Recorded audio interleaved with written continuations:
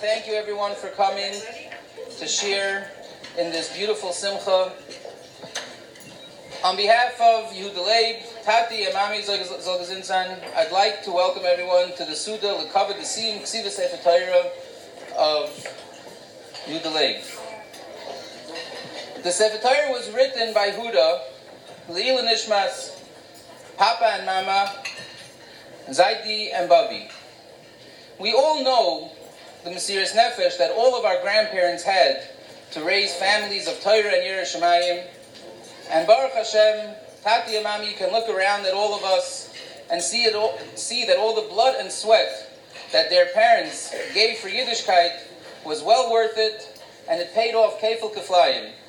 We are a nachas to them, and they should be a Melitz Yosha for us. The Sefer Torah was also written for a Schutz Refuah Shlema for Huda, Yehuda Leib ben Imi Merasi Rachaleah. Before I introduce the first speaker, I'd like to say a short vart and a bracha to Huda. The pasuk in Parshas Vayelech by the Mitzvah of Ksiva Sefer Torah says, "Va'ato kisvu lechem es ashira azois v'lamda es b'nei Yisrael sima b'fiyam." And a few psukim later, that's when the Rebbeinu Shalom told Moshe Rabbeinu the tzivui of Ksiva Sefer Torah, the Mitzvah of Ksiva Sefer Torah. A few psukim later, it says that when Moshe Rabbeinu actually sat down to write a Sefer Torah, it says, "Vayichtiv Moshe es ashira hazois b'yoyim hahu." Vayilamda as b'nei Yisrael, and the pasuk stops. It doesn't say v'sam b'fihem, like the Rebbeinu Shalom said, "Sima b'fihem." It doesn't say v'sam b'fihem. So a beautiful pshat from Rav Aryeh Leib Zell to answer this. He says that his grandfather Reb Shila says in the Gemara Menachos, it says that just like that today, nowadays we don't have karbanos. So the Gemara Menachos says that when you say the parshas of karbanos, it's ki'ilu hikriv karbanis. It's as if you're being makriv all the karbanis, and we don't even really need to actually bring karbanis to Rebbeinu Shalom. It's just saying the tefillas, just saying the parshas of the karbanis is enough. So too, when we learn the parshas in B'chukaisai and in Ki Savai of the Einshim and the Teichachas in the Torah, we develop a shmira just by learning them, that the Rebbeinu Shalom gives us a shmir that none of these Einshim, none of these Teichachas, none of the machlas should come on us. Rav Aryeh Leib continues that his father, Sachadav, learned this into this pasuk of Ata Kisvu Lechem.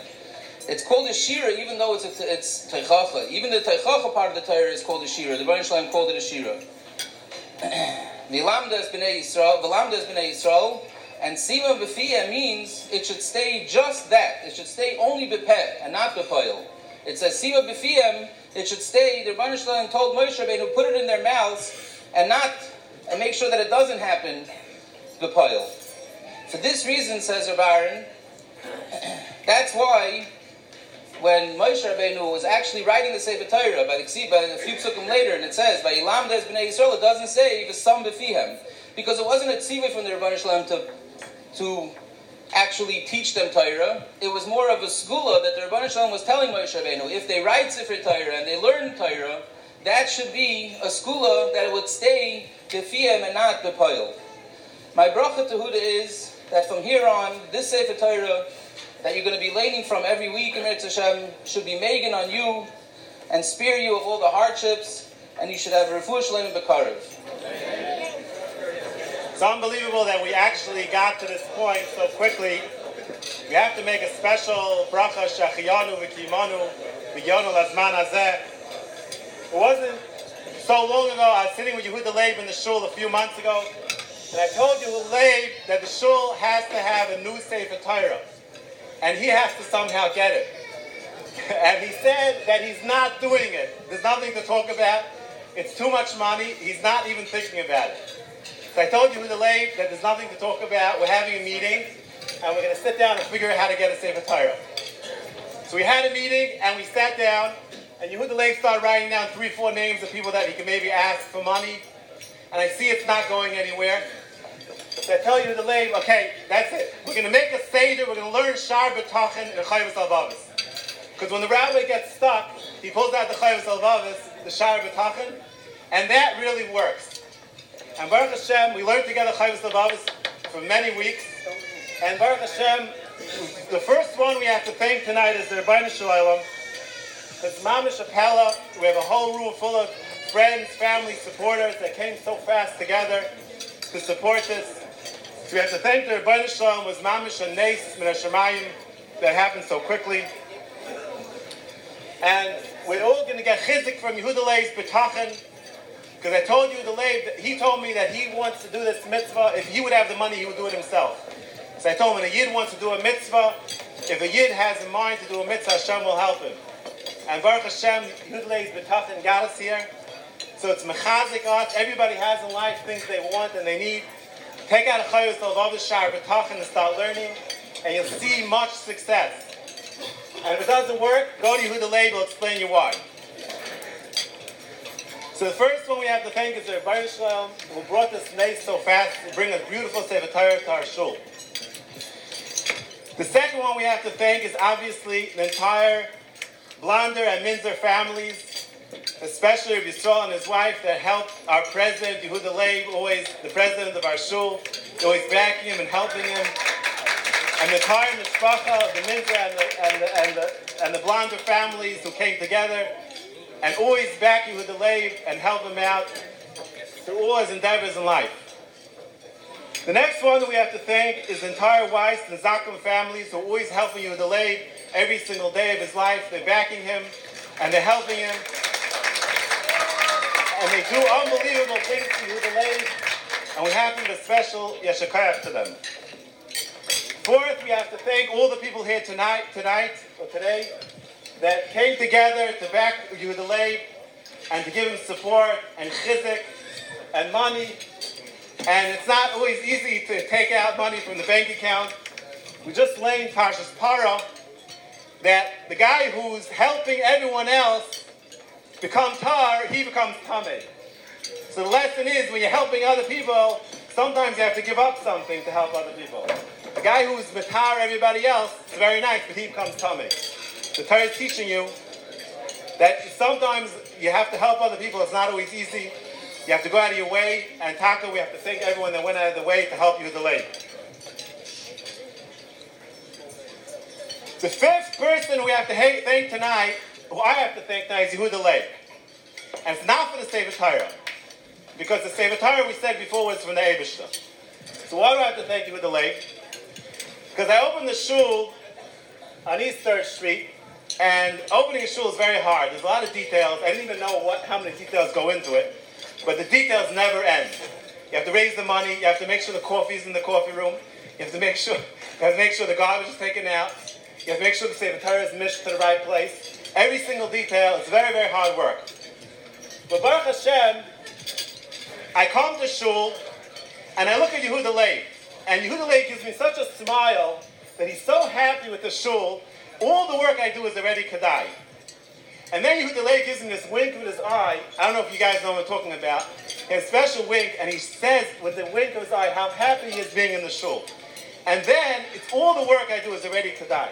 So I have to give a special shakach to Yehuda Leib for giving me that chizik to go weiter and appreciate the shul, and he enjoyed it so much. And I hear already that he doesn't like going away for Shabbos anymore because he likes to stay in the shul. Hachnosas Sefer Torah is a tremendous hamshech hadoros.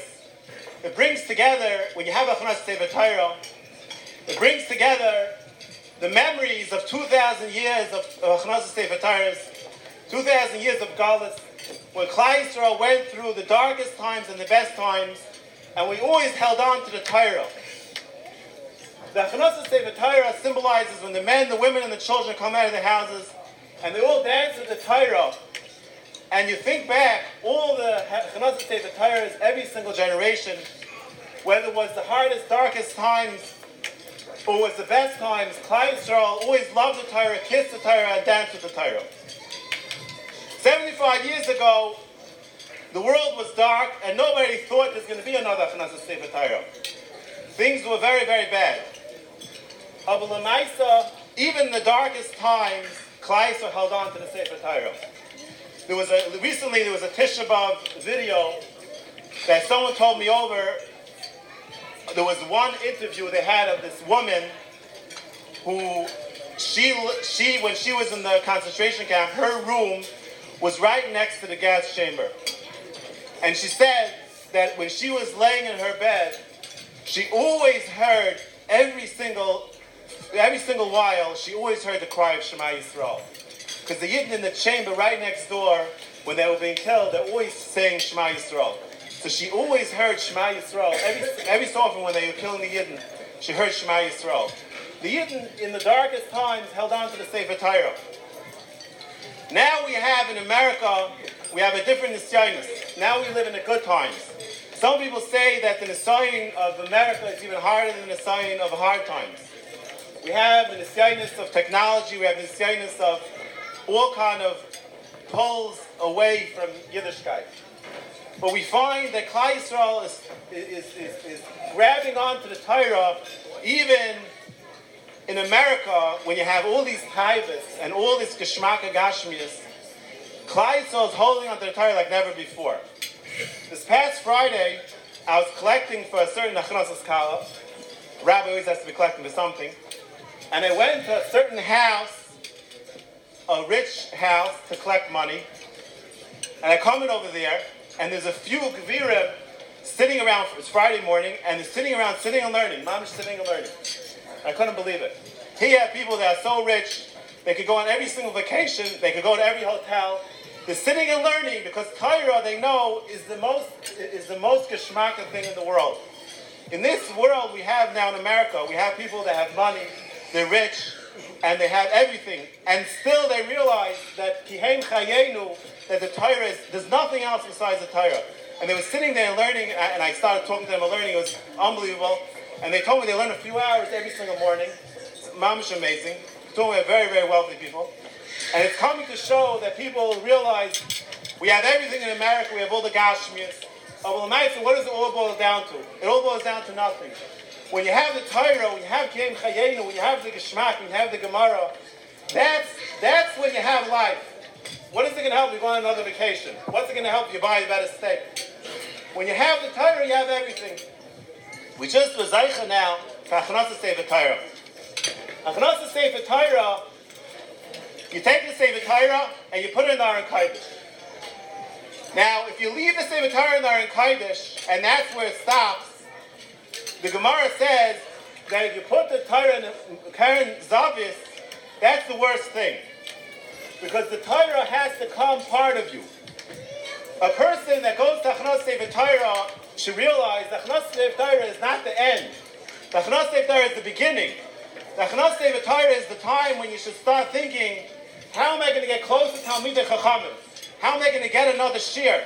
How am I going to get shaychus to Torah? If the Torah is munachas b'kevin zavis, if the Torah is sitting in the Aron Kodesh, that's not a good thing. That's Torah munachas b'kevin zavis. The Gemara says that's abikarsis. What you have to do by Hachnosas Sefer Torah is think, how can I get another shir in my shul? How can I add more Torah to my life? And how can I get closer to Talmidei Chachamim? If you have such thoughts, the Gemara says that Hani Bav Loitib Shoy, they stand up for Sefer Torah and they don't stand up for Talmud Chacham.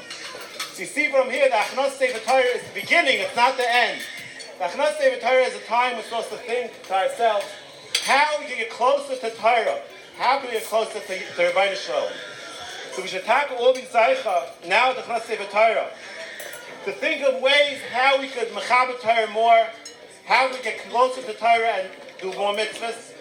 And that way, we'll utilize the Hachnosas Sefer Torah, and we'll be a schutz for Yehuda Leib, and be a schutz for his grandparents, and be a schutz for the ganze mishpacha, and be a chizek ha-Torah, and ganze Klal Yisrael will have aliyah from this Hachnosas Sefer Torah.